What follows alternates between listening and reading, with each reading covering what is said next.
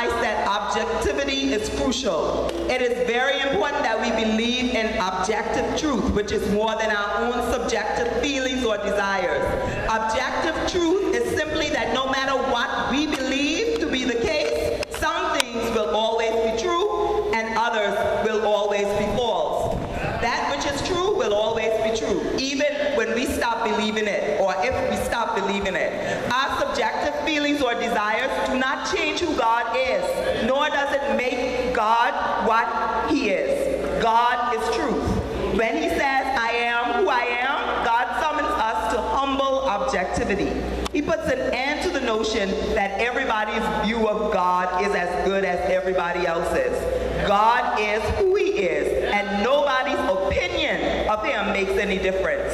So all this New Age nonsense about there being many ways to God and many ways for you to get to heaven, those are based on objectivity.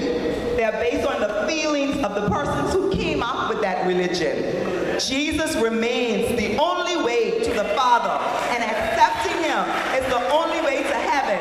And that's not based on my feelings or desires, but the pure, unadulterated, objective truth, the word of the one true and living God. I am who I am. We must conform to God, not He to us. Even if we were to rationalize this, we'd still have to conform to God. Children learn their manners from their parents, not parents from their children. Players learn their moves from their coaches, not coaches from the players. Soldiers learn strategies from the general, not the general from the soldiers. So it's crystal clear that creatures should conform their lives to the will of the Creator. But very few of God's creatures, that's you and I, very few of us follow this path of reasonableness. Most of us prefer to go our own way with very little to no thought of conforming our lives to the will and character of an absolute God. This infinite, absolute, self-determining God has drawn near to us in Jesus Christ. In John 8:56 to 58, Jesus answers His critics, the Jewish leaders. Your father Abraham rejoiced to see my day, and he saw it and was glad. Then said the Jews unto him, Thou art not yet 50 years old, and hast thou seen Abraham? Jesus said unto them, Verily, verily, I say unto you, before Abraham was, I am. Before Abraham was, I am. Jesus took up all the majestic truth of the name of God, wrapped it in the humility of servanthood, offered Himself as the atonement for all our rebellion, and thereby making a way for us to see the glory of God without fear. In Jesus Christ, we who are born of God have the unspeakable privilege of knowing Yahweh as our Father. I am who I am, the God who exists, the God whose personality and power is owing solely to Himself, the God who never changes, the God from whom all power and energy flows, the God who all creation should conform its life to. This is the name of God. I am who I am. All those who know the name of God can put their trust in Him. These words, I am who I am, are so important, and honestly, I don't believe I can do them justice. But let's look at the 7 sayings of Jesus found in the Gospel of John to explain who this man called Jesus truly is. For every circumstance, wherever you find yourself in this life, wherever you are tonight, whatever you're facing, there is an I am for that. And you don't need an iPhone to download this app. John 6:35 says, Then Jesus declared, I am the bread of life. He who comes to me will never go hungry, and he who believes in me will never be thirsty. Are you spiritually hungry tonight? There's an app for that. Jesus, the bread of life. Like the manna, everyone who seeks Him will find Him. But each of us has to find Him for ourselves. No one else can receive Him for us, and we can't receive Him for anyone else. We all get an amount sufficient for our salvation. No one is lacking. None of Him is wasted. Are you thirsty? Like the woman at the well, Jesus is saying, Come, drink, and never be thirsty. The psalmist David put it this way, As the deer pants for the water streams, so my soul Jesus, the light of the world. John 8 and 12. I am the light of the world. Whoever follows me will never walk in darkness, but will have the light of life. If you know this man called Jesus, you will no longer walk in darkness. You are no longer spiritually ignorant. You have the power of understanding, especially spiritual truth that brings eternal life. Take the time to learn and apply spiritual truth in faith, and soon you'll discover that whatever the spiritual question, Jesus is the answer. So don't ask Siri, don't ask Google, download the app in your soul today. The light of the world, Jesus Christ. Let him live and reign in your life so that your light, the light of Christ, can shine before man, that they may see your good works and glorify your Father in heaven. Whatever your question tonight, Jesus is the answer. Are you carrying a burden of guilt or shame because of sin tonight? His word says in 1 John 1 and 9, if we confess our sins, he is faithful and just and will forgive us our sins and purify us from all unrighteousness. Accept him tonight and let him carry your burdens. Are you sick in your body? James 5 and 14 to 16 says, is any of you sick? He should call on the elders of the church to pray over him and anoint him with oil in the name of the Lord. And the prayer offered in faith will make him well. The Lord will raise him up. And if he has sinned, he will be forgiven. Therefore, confess your sins one to another and pray for each other so that you may be healed. The prayer of righteous man is powerful and effective. Whatever your spiritual question tonight, don't ask Siri, don't ask Google. Jesus is the answer. John 10 and 9, I am the gate. Whoever enters through me will be saved. He will come in and go out and find pasture. Salvation is found through Jesus. He is the gate to the kingdom, and no one can enter except through him. When you enter through him, you dwell in peace in the midst of plenty. My phone has a lock that requires my fingerprint to unlock it. And no matter how my kids may try, they can't unlock my phone unless I unlock it for them. So they have no access unless I use my fingerprint to unlock it. A man called Jesus is your access. You can only enter heaven through him. He is the gate. You've got to accept Jesus if you want access. He's the only access to the Father. John 10 and 11. I am the good shepherd. The good shepherd lays down his life for the sheep. He loves you and I so much that he paid our ransom. The ultimate expression of love, laying down his own life to pay our entrance fee. Do you get how much he loves you? Do you get it? He took on human flesh. God himself took on human flesh and died a cruel death just for you and I to experience the gift of eternal life. Jesus said in John 11, 25, 26, I am the resurrection and the life. He who believes in me will live even though he dies, and whoever lives and believes in me will never die. I love this. I love this I am saying, because it reminds me that although a believer will experience physical death, they will rise again. They will rise again. He will still have life. All those who die in faith will rise again. The single qualification for eternal life is to believe that Jesus' death paid the entire price for our sins. Whether you die before his coming or you pass from this life directly into the next one, those who are in Christ Jesus shall live because of the resurrection power of this man called Jesus. Jesus said in John 14 and 6, I am the way, the truth, and the life. No one comes to the Father except through me. There is no other way, as I've said before. There is no other way into the presence of God other than by accepting the Lord's death as payment in full for our sins. As Peter said in Acts chapter 4, verse 12, salvation is found in no one else, for there is no other name under heaven given to man by which we must be saved. Jesus is the only remedy God has provided for man's sin problem. He is the only way to eternal life, and that's thetruth.com. John 15, 5, I am the vine, you are the branches. If a man remains in me and I in him, he will bear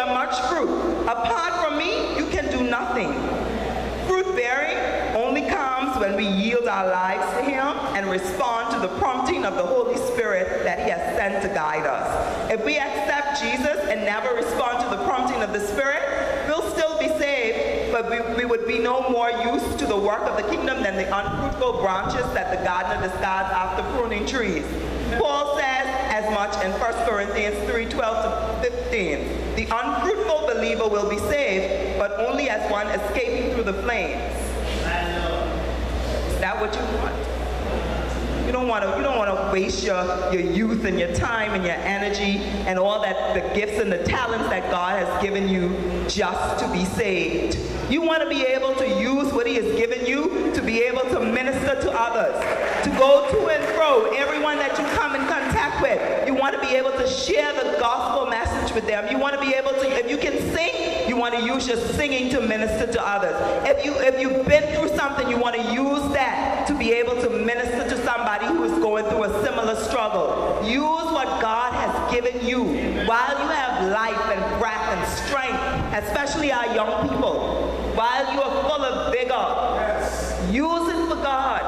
Don't wait until you're old and on your dying bed and then you say, I wish I had done more.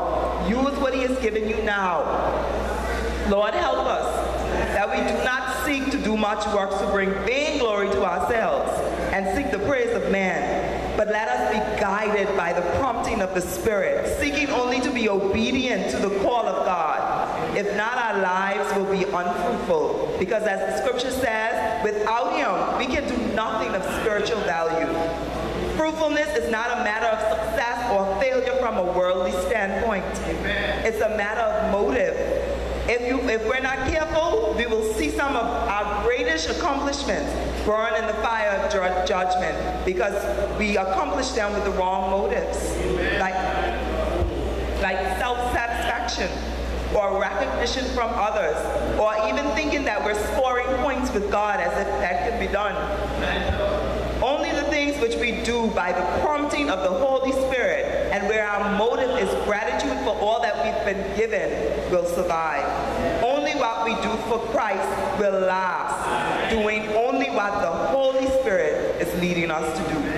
What spiritual fruit should you be bearing? Don't allow fear and the lies that the enemy tells you to drown out the voice of God. He's speaking to many of us right now. He's speaking to many of us. It's time to give birth to those dreams, those ideas, those visions. He's calling you. What are you going to do? Sometimes God gives us an assignment that seems too huge or too difficult for us to handle. But if He gives you the vision, He also makes the provision. You just need to step out in faith. If you know God has called you to do a work, step right out in obedience. Step out in obedience. Step out in obedience. Anybody in here feel that God has called them to do something? Has He called you to do something? You may think it's insignificant, or you may think it's too huge for someone like you to do. But if He has given it to you, if He has laid it on your heart to do something, and if you hear the Holy Spirit speaking to you now, come to the altar. Step out.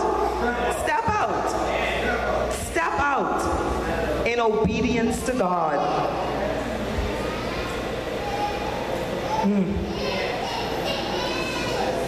My God. Don't be afraid to do what God has called you to do. Even when you feel like it's off the wall, you think it's something that God can't be asking me to do this. Even if you feel that way, step forward even in fear. Be obedient to the Holy Spirit. You've heard the word of God as the Holy Spirit has laid it on my heart. I don't know where you are spiritually. I don't know where you are in your walk with God. I don't even know if some of you know Him personally, if you have a relationship with Him. But if you would like to receive Him as your Savior this evening, the altar is open. You know, you don't need to try and fix anything yourself, because God isn't looking for perfection. And to be honest with you, we can't fix anything. All we do is muck it up. We can't fix it. So if you're sitting there and you're telling yourself, yes, I want to serve God, but I have so many issues. I have so many things that I need to take care of before I can commit to serving God. I don't know, maybe you're slipping in and out of sin. Maybe you're in a backslidden state. Trust me, you can't do it on your own. No matter how you try, you cannot repair the damage that's done in your life. Only Jesus is able to restore you. Only Jesus. He's saying, come as you are. Just as you are, come.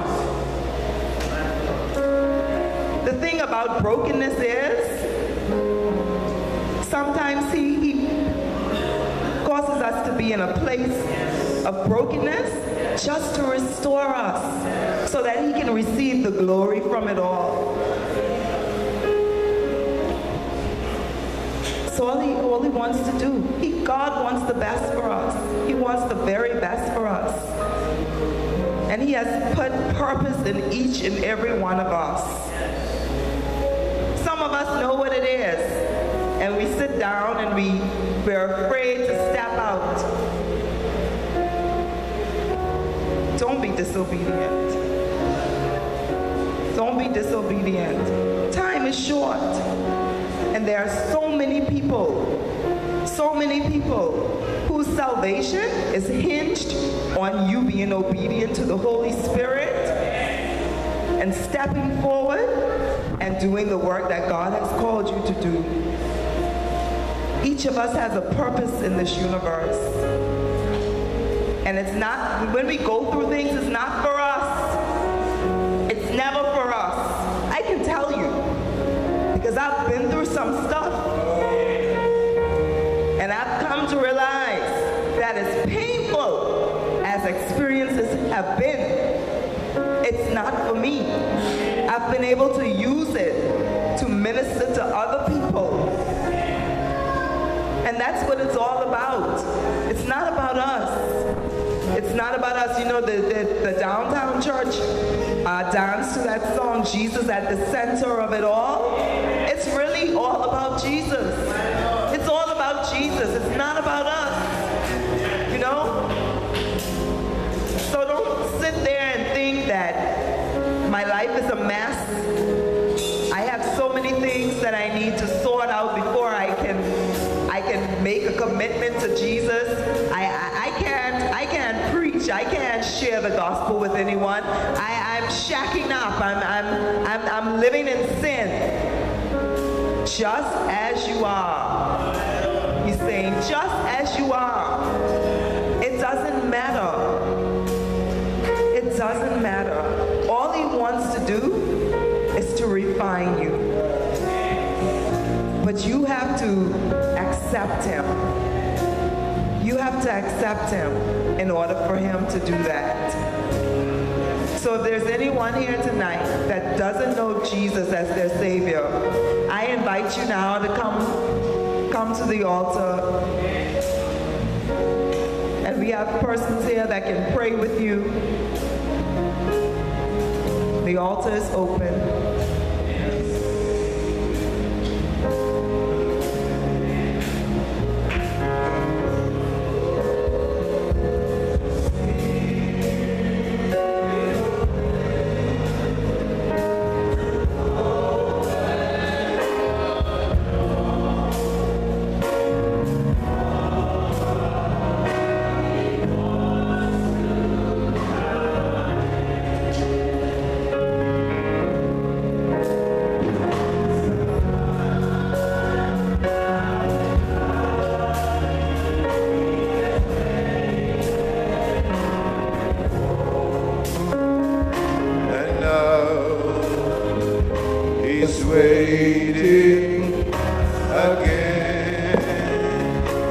Come on, somebody needs to come to